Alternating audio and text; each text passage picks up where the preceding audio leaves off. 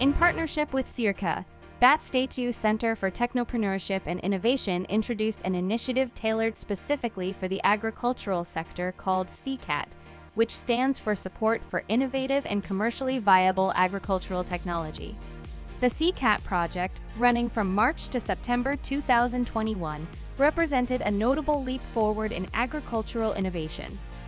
At the heart of CTI-SICAT was the Agri Boost Camp, a platform aimed at revolutionizing the agriculture industry through tech startup solutions. The call for entries attracted 10 startup teams from across Calabar zone, each eager to showcase their innovative initiatives.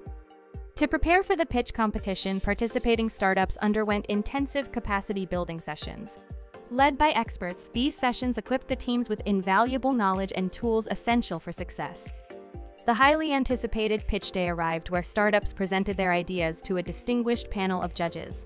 With passion and determination, each team showcased their vision for transforming the agricultural landscape. Following intense deliberation, the winners were announced, with Farmbox emerging as the champion. And improve the lives of our local farmers, one box at a time. Thank you. Congratulations, Lester, and to the rest of your team. As we celebrate the success of the CTI-SICAT project, we look forward to a future of continued innovation and growth in agricultural technology. On September 18, 2021, the AgriAction virtual conference afternoon session brought together government officials, enablers, and successful startups to shape the agricultural ecosystem. Director Vilma Dimaculangan of Department of Agriculture Calabar Zone emphasized regional agriculture amidst the pandemic, showcasing initiatives like the 1DA reform agenda. So thank you po, and together po, we heal as one.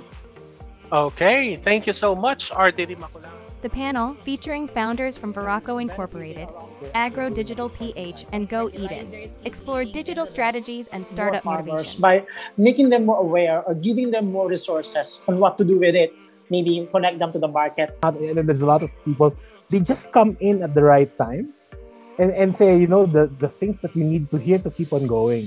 There are more players in some sections of the supply chain than others. And we thought that in the beginning of the supply chain, may problema na. And from empowering farmers digitally to addressing supply chain inefficiencies, each startup highlighted their unique journey and contributions to the industry. The second panel, comprising leaders from UP Bowl Labs, CVSU, and DOS-TP Card, delved into challenges and innovation culture. We mastered the art of failure. We can come up, Sir Guillermo and Mama Marian, na parang isang malaking regional co-incubation program. So, nasaan ang innovation mo dyan? So, with these pain points, may mga konting adjustments. From overcoming setbacks to fostering innovation culture, each organization shared their milestones and strategies for success.